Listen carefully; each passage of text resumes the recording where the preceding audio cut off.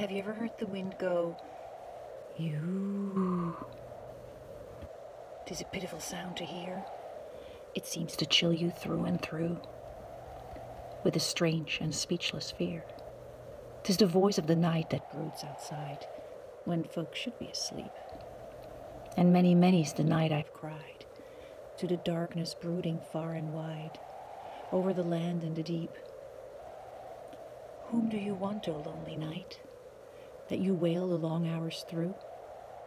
And the night would say in its ghostly way, you, you, you.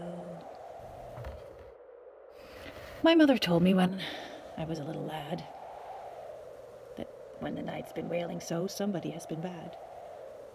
And then when I was snug in bed, whither I'd been sent, with the blankets pulled around my head, I think of what my mother said, and wonder what boy she meant. And who's been bad today, I'd ask, of the wind that hoarsely blew. And the voice would say in its ruefulest way, you, you, you.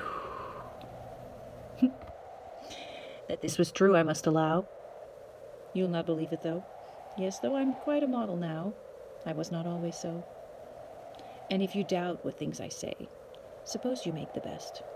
Suppose when you've been bad someday and up to bed or sent away from mother and the rest, suppose you ask, who has been bad?